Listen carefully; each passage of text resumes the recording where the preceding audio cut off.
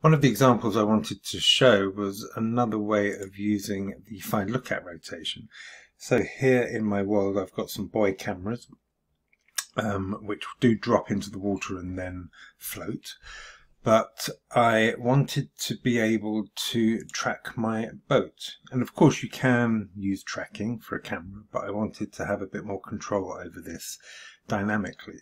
So my buoyancy boat has got just a little bit of code on it to help propel it forward. So very simply, we are taking the static mesh, and on event tick, which is important, we're getting the forward vector of the actor just using two axes, so two-dimensionally X and Y. We're not worrying about the Z forward vector here to help propel the actor forwards in the direction it's facing. And the static mesh is the boat. We're getting the center of mass for the location, and we are multiplying it. So this is the amount of force and therefore determines the speed. Now I've had to put it in a minus because the static mesh was the wrong way round when I imported it. So that's why that's the minus value. You can see, so the boat's in that direction, but the x-axis is in that direction. So if I just put a minus value in the multiplier, then it moves in the right direction, just to explain what's going on there. So let me just play. So you can see I've got these cameras which are on a buoyant cube, showed in an earlier video, and as I switch through them, it's actually tracking the boat position. So as I switch round, that's all happening nicely. I've then on the R key also got a means of moving between each of those cameras, so we're getting kind of passing shots. I've only got 3 cameras in this at the moment. There could obviously be many, or I could continue to spawn cameras at an offset distance around the boat, which I've not set up, but there we go, the boat is leaving us. Oh, here we go, we've got a different camera angle.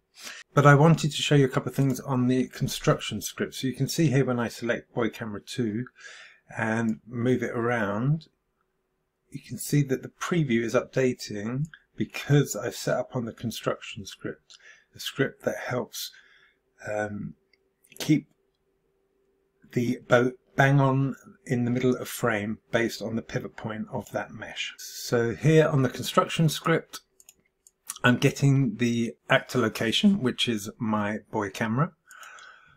I am then getting the lookout rotation between this buoy camera and my pipetted actor, which is just an actor reference, which I've got instance editable, and then I've pipetted the static mesh of the boat. Now on the event graph, I'm doing that on tick. So I am getting this location and the pipetted location, and then we are basically pivoting the camera around on the Z-axis so it tracks the boat.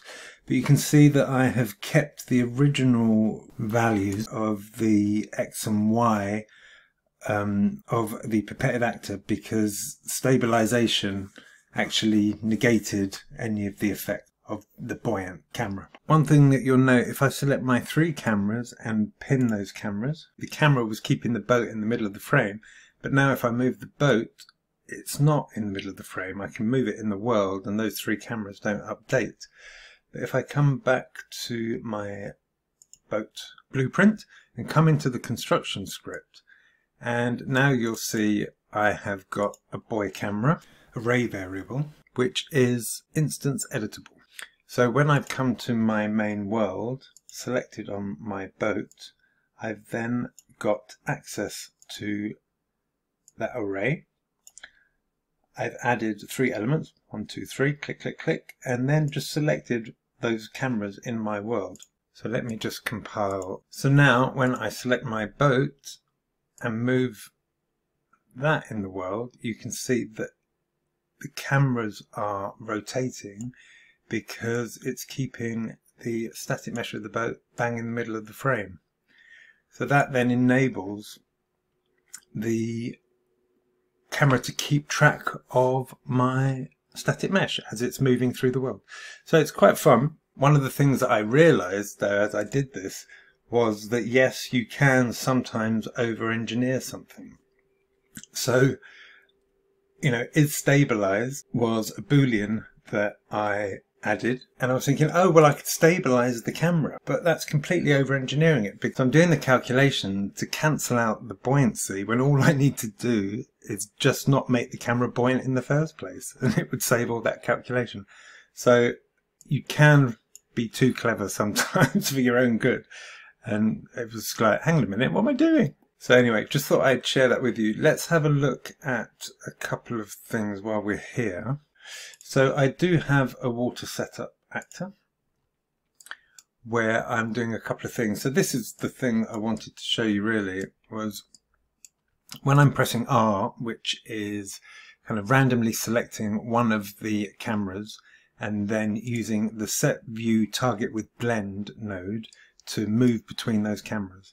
And there you can define a blend time, you can ease in or out in terms of the camera move, so you've got a sort of fluid motion.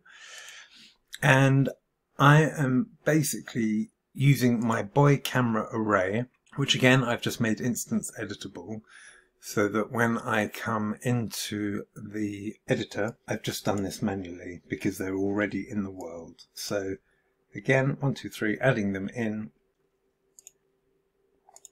and then using this code to move between each of those pawns, moving from the camera of each and then possessing that pawn. So I'm using them as pawns and then possessing each of them. So in theory, once I've got possession of a new pawn, I could then navigate that. I've not set that up in this instance, but that's potentially switching between cameras and then having camera control, because each of those are pawns that are being possessed by my universal get player controller. Anyway, I hope that's of use. So I hope that video is of use. If so, please do like and subscribe and hit the notification bell to receive any updates. And thank you for your support.